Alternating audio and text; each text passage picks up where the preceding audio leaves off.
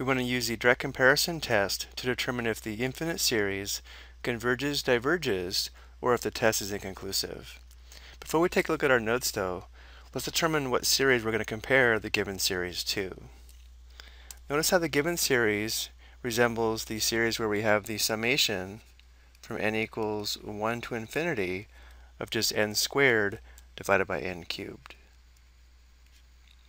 And notice if we simplify this, we would have the summation from n equals 1 to infinity of 1 divided by n, which we should recognize as the harmonic series, or by the p-series test with p equals 1 diverges. So because we're going to be comparing this series to a diverging series, if we can show that terms of this series are greater than or equal to the terms of this known diverging series, then the given series also diverges. So now if we take a look at our notes, the case that we just discussed is this case here, where if we have a known diverging series, and if we can show the terms of this series given by b sub n are greater than or equal to the terms of the diverging series, our series also diverges.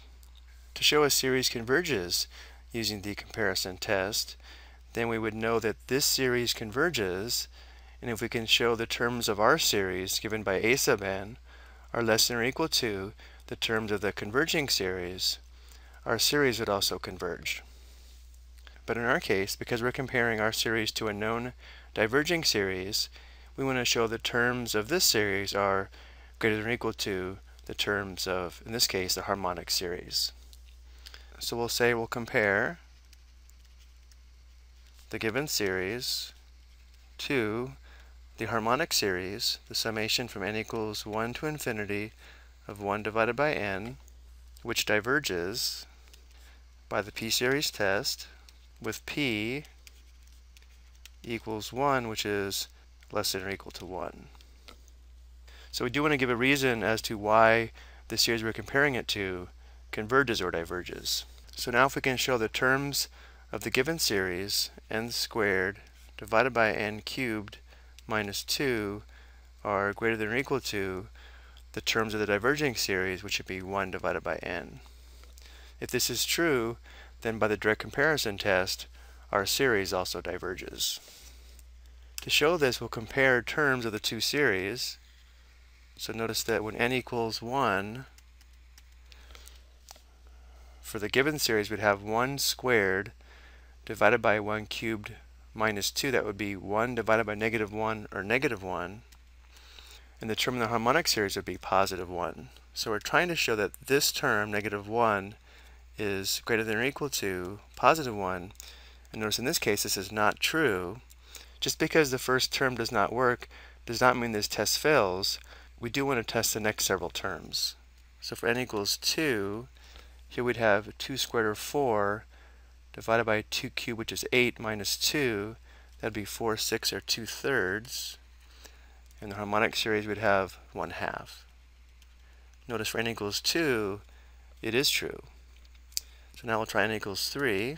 When n is 3, we'd have 9 divided by 27 minus 2, or 9/25. And for 1 over n, we'd have just 1/3. This is also true. If we're not sure, though, we can test this by converting to decimals. Notice 9 divided by 25 is 0.36, and 1 divided by 3 is 0.3 repeating. So 9/25 is greater than or equal to 1/3. Let's go ahead and try one more. When n equals 4, we'd have 16 divided by 64 minus 2, or 16 over 62, greater than or equal to 1/4, which is also true. 16 divided by 62 is greater than or equal to 0.25. So notice how it's true as long as n is greater than or equal to positive 2. So we'll make a special note here and say this is true when n is greater than or equal to positive 2, which does tell us by the direct comparison test the given series diverges. So we'll say by the comparison test, or direct comparison test,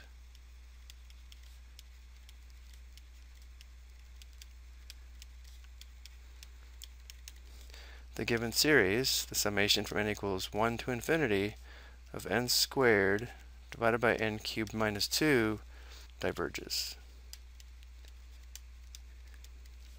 So notice how it is important to recognize that just because it may not be true for the first one or two terms in the series, as long as in this case, when n is greater than or equal to 2, it is true, and therefore we can still use the direct comparison test.